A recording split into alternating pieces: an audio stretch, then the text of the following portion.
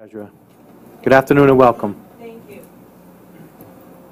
Thank you, Chairman, and thank you to the committee for allowing me to be here today. You have a long night ahead of you, so I will be extremely brief, but I do appreciate this opportunity. I'm here to testify in support of Senate Bill 38 and express my support for same-sex marriage. I'm here as your treasurer, but also as a Rhode Islander and as a wife and a mother of 2 young children.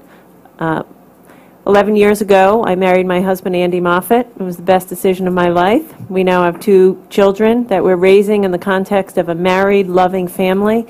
And very simply, I believe every Rhode Islander deserves the same civil rights that we have. And I believe it's that simple, and that's why I'm here today. And I believe every child deserves the same rights that our children have to grow up in the context of a married, loving couple. And, you know, as the governor said, and the senator said, Rhode Island has a history of tolerance. It's a history of which we should be proud. And we have an opportunity now to express that tolerance and inclusion and move our state forward by respecting the rights of everyone equally. So thank you, and good luck with the rest of your evening. Thank you, General Treasurer.